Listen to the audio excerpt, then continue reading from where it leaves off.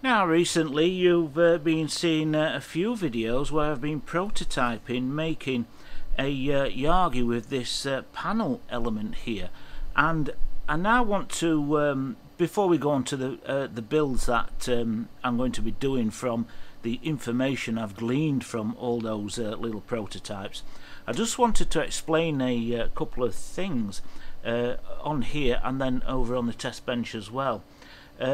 It really became a head scratcher, I have to say. My ultimate goal, as I said, was to build a Yagi that would go inside a waveguide.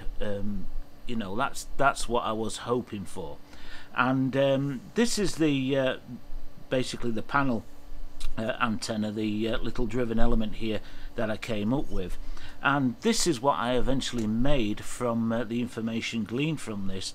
A nice simple little panel antenna. I mean, this is a nice antenna on its own. I probably will in the future do a quick video showing you how to make this simple version here, but the ultimate goal was to place this inside a waveguide tube and, you know, get more gain out of it and hopefully improve on the little monopole driven element in a can. So let me take this over to the test bench and I'll show you the center frequency of this at 2.4 gigahertz, and then what I'll do is I'll show you the problem that I encountered, the serious head scratching part, shall we say. Now here is the little antenna that I eventually came up with then here on the test bench, and you can see it on the network analyzer.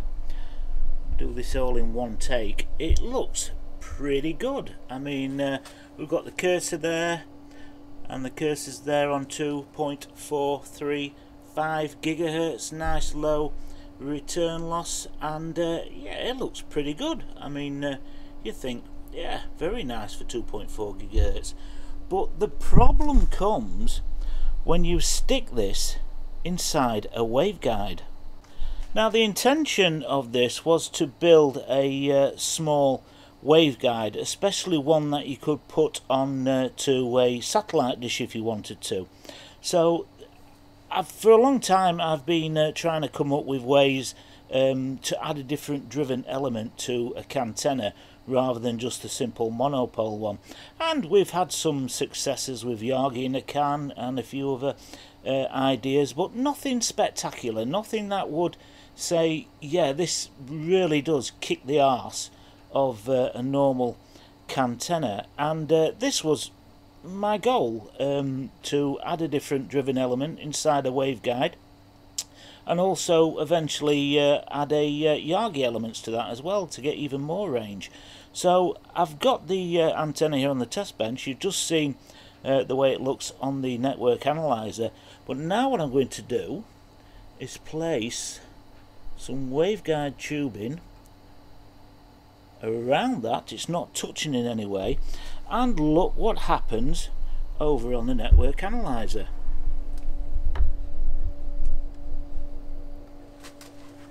So now if I move the cursor, it's all the way down here, and now it is at 2.16 gigahertz, slightly lower return loss, but yeah, we've completely shifted the frequency, and this caused me a lot of head scratching. What I'll do, I'll just move the waveguide out of the way again, and it will return to its original position all the way over there.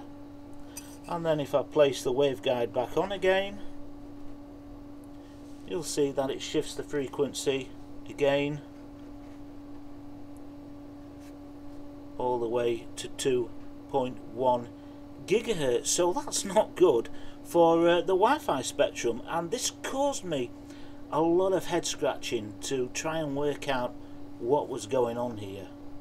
So as you saw on the test bench, it doesn't perform well inside a waveguide tube, and as I said, this had me scratching my head for quite some time, and a lot of prototypes, a lot of you know, changing the diameters of this little driven element here. I eventually found the one that works the best inside a waveguide is this here. Now you can see the size difference between those two. It took me a lot of chopping, a lot of cutting and a lot of prototypes to get down to this size. The distance as well from the waveguide needs to be a little bit different. You'll probably see this is one designed to fit inside the waveguide, and there's a little bit more distance between the back of the reflector here than this one here. This works beautifully inside a waveguide tube, but you can see the complete difference in size. It really is you know, it really does stand out to you, and this is why I wanted to make a separate video, because it also proves it's not just all about the wavelength of something. There's so many different factors come into choosing the size of the wavelength you're going to need for the frequency you want. So let me go over to the test bench now, hook this one up, and I'll show you this over on the network analyzer. So here we have the smaller driven element then connected up to the network analyzer, and if I show you, try and do this in one take, flick through to the network analyzer, I've got the cursor on the frequency that we want to hit for 2.44 gigahertz, let's say, around that area, and you can see we've got nothing there. And in fact this little antenna has a center frequency of something like 4.5 gigahertz. It's really small. I can't remember what it is now, but you can see there's absolutely nothing on there at the moment. And what I'm going to do is now I'm going to place the tube in over the driven element, just like I did with the last one, and we watch the network analyzer and watch the frequency change.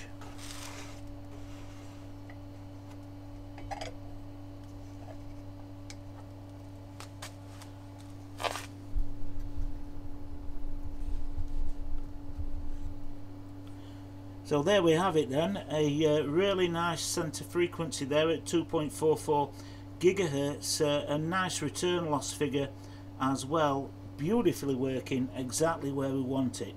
So as I said, the size differences really had my head scratching, and the only thing that I can think of that can cause this kind of thing is capacitance. You add capacitance to an antenna, then the wavelength becomes shorter. So somehow the tube, whether it's through capacitive coupling or whatever, is adding capacitance to that main driven element, and obviously because it's got capacitance it can work at a smaller length for the wavelength that you want, and then we get a nice center frequency right at 2.44 gigahertz there for the Wi-Fi spectrum. So very nice.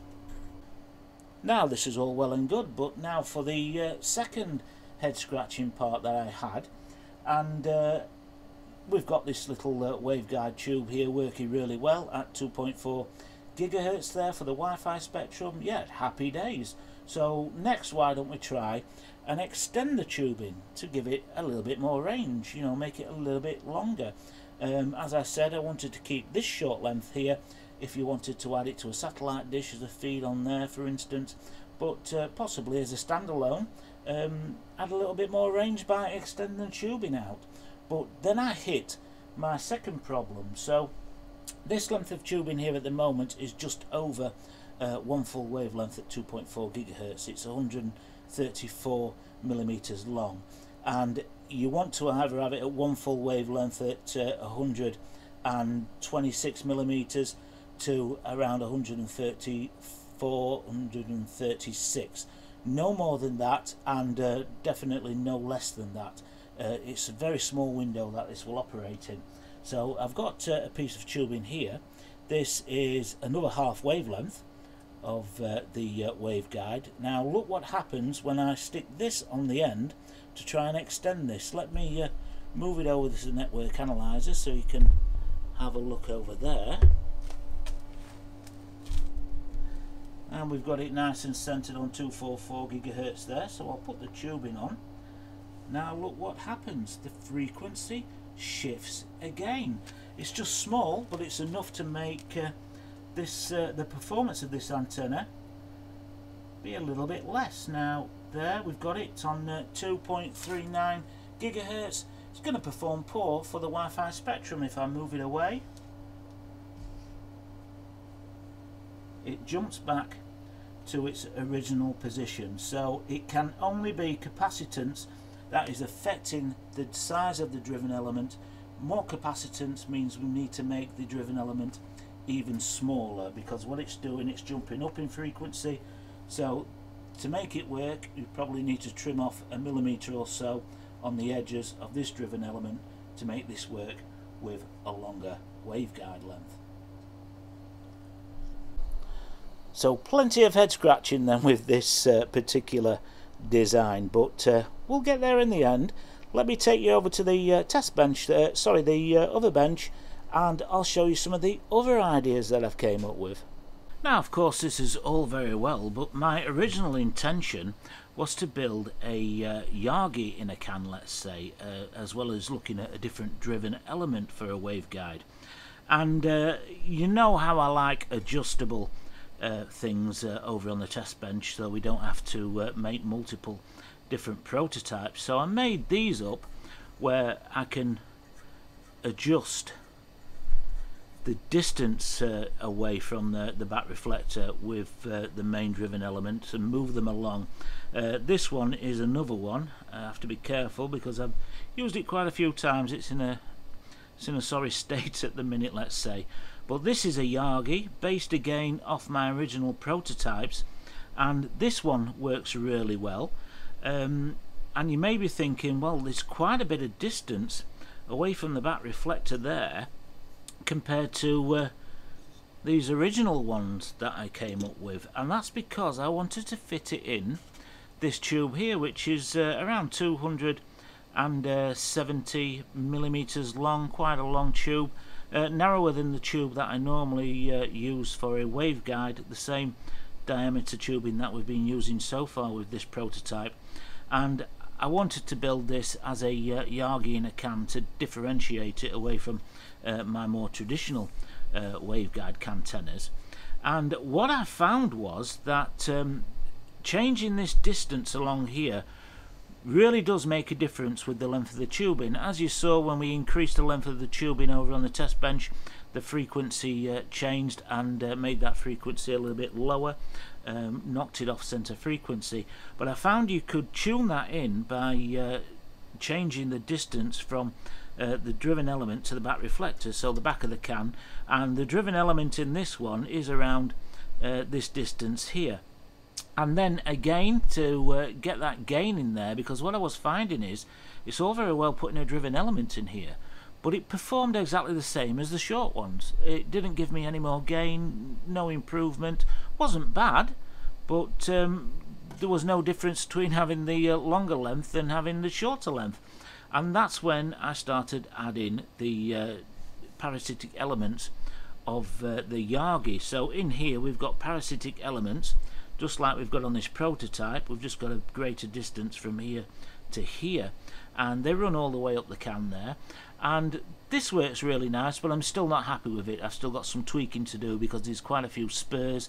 It's not a nice clean frequency response over on the network analyzer, and I think that's more to do with the distance that I've got it in here that I need to work on, and possibly shave a little bit off the driven element as well. But the parasitic elements I'm happy with, running all the inside of here. So let me hook this one up and I'll show you it over on the network analyzer, because I have to say 6-7 years ago, before I got all the test equipment, and if I just hooked this up and did a Wi-Fi scan, I probably would be really happy with it. But as a receiving antenna, when you see the spurs and everything else, you can probably see why I want to do some more work on this one. So here is the Yagi antenna on the test bench then. Now let me take you over to the network analyzer. You can see the problem that I've got with it.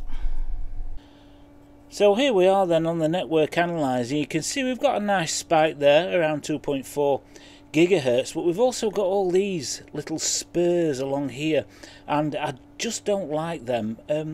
As a receiving antenna, if I were to just do a Wi-Fi scan, it would look pretty good. You know, it'd be no problem at all. But as a transmitting antenna, all these little spikes are going to cause problems, and they're just not nice. I want to get rid of all these spurs and spikes here and maybe open up this area a little bit wider for the Wi-Fi spectrum. So you can see why I'm not happy with it, but as I said, you know, 6-7 years ago I wouldn't have had a clue, and I would have thought, yeah, it's a nice antenna, it's picking up 20-30 Wi-Fi hotspots. But that's only half the picture, and this is showing you the half that you wouldn't pick up just doing something like that. So I hope you found this little explanation of where the prototyping of this Yagi, from where it started with the last few videos I've released to where it is today. Still not finished with it by no means, I've still got some ideas, but I am ready to show you a build for this short one here with this single driven element, and it really does perform nice. This short one here performs just as well as the longer cam tenor, so I'm really pleased with that. A definite upgrade on the driven element there.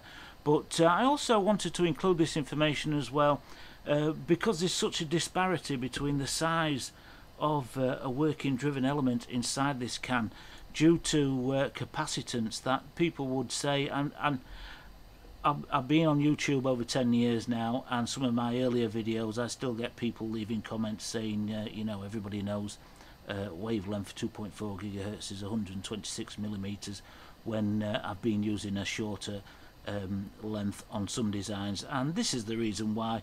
If it was that simple, then people just wouldn't bother studying this subject.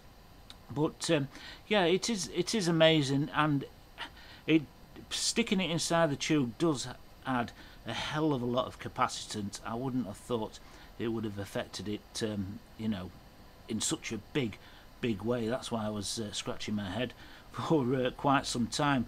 But yeah, as a single driven element in a short can like this, adding a Yagi to this, by the way, makes no difference whatsoever. You're just completely wasting your time.